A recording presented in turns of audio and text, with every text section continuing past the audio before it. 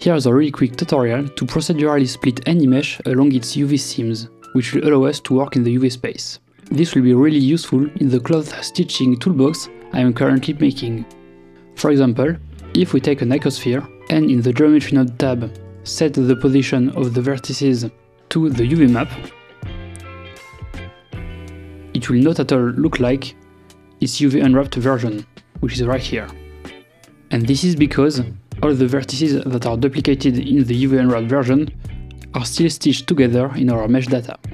One way to only split the edges at the boundary of our UV map would be to capture the original position of our mesh,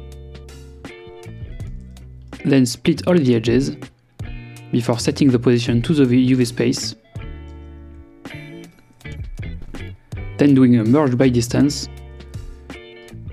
and moving everything back to its original position. That way, here we have 63 vertices instead of the original 42, which is less than the 240 we get if we split all the edges, and if you count everything, it is exactly the amount of vertices we have in our UV unwrapped version. But this is very time consuming on big meshes, because the merge by distance and moving everything twice will be really computationally expensive. So let's do this more cleanly. I'm going to create a new geometry node setup and call it Split UV Island. Now to compute this, we need to keep in mind that the UV data is stored on the face corners. So for each edge, we are going to compare the values on either side of the edge, and if the two values are different, that means we need to split this edge only. And there are a bunch of nodes we can use to do this very efficiently. First, obviously, let's set up our split edge node, and we can also add our set position to fetch our UV map, which you can rename UV map. For the default attribute, we can put the default UV map name, which is just UV map.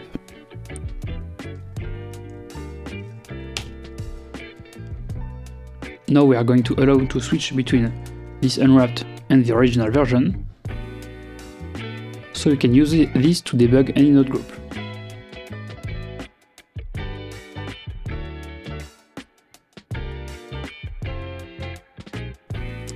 And I am just renaming the boolean to unwrap. Now to select the edges we want to split, we first need to capture the index of all the edges. So at the capture attribute node, set to integer and edge. And here we can plug the index. Now for each edge, we have 4 face corners. And we need to compare this one with this one and those two together. And if either those two are different or those two, we need to split this edge. So to get the corners, we can use the corners of edge node.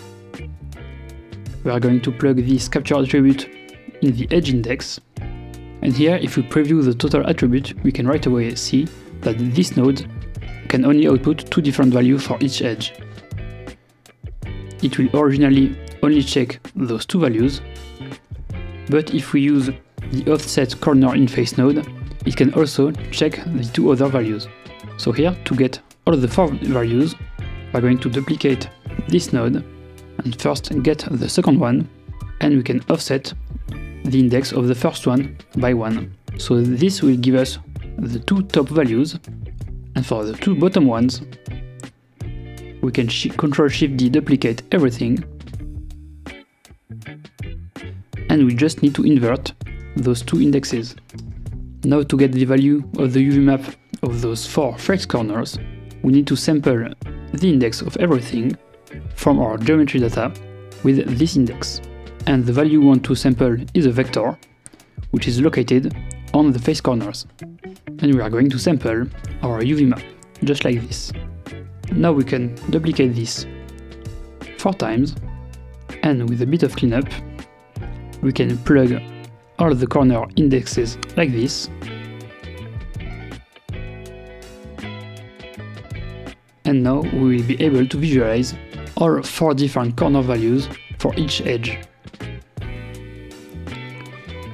And now we are going to compare those 2 values together and those 2 values together with a not equal compare operation, like this, and we can also put the epsilon value as a new input, which might be useful to change the threshold value. Then, as explained in the beginning, we are going to compare with an OR Boolean math operation, so we can split everything if either of those two values are different. And now we can plug this into our split edge node.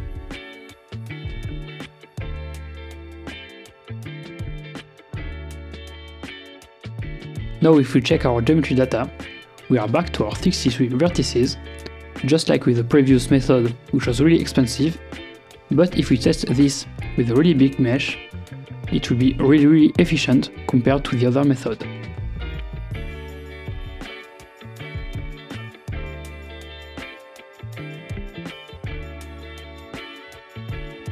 And as you can see, it works really well, and this will always work, even if we do really weird stuff to our UV map.